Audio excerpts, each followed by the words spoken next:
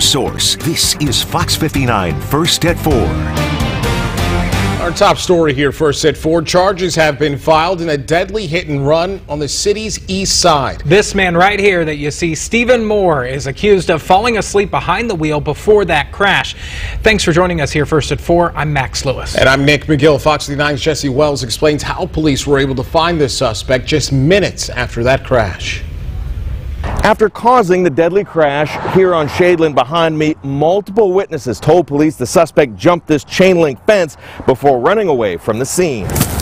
The suspect quickly sprinted past IMPD's East District headquarters before he was found a half-mile away hiding in the stall of this car wash, where he was quickly taken into custody.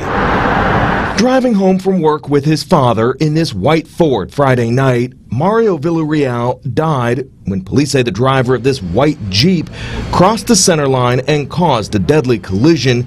The suspect, Stephen Moore, is now charged with leaving the scene of a deadly crash. Witnesses claim Moore appeared to fall asleep behind the wheel before the crash.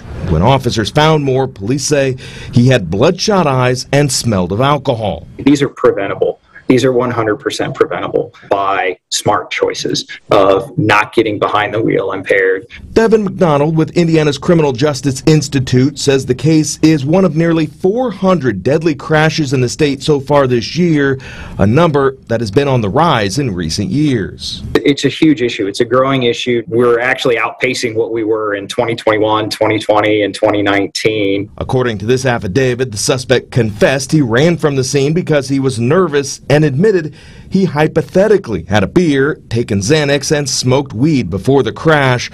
Court records also show Moore has been charged with intoxicated driving 5 other times over the last decade, all in Bartholomew County. Heading into the 4th of July weekend, McDonald hopes everyone on the roads remembers that driving under the influence can easily turn deadly. 4th of July weekend is part of what we call the 100 Deadliest Days of Summer, where we see a huge increase in the number of crashes, fatal crashes that occur. Well, one of the big messages I have is it's all about choices. Following an initial court hearing, Moore is now being held on a $200,000 bond at the Marion County Jail. Jesse Wells, Fox 59 News. Now to a Fox 59 crime tracker. We're working to learn more about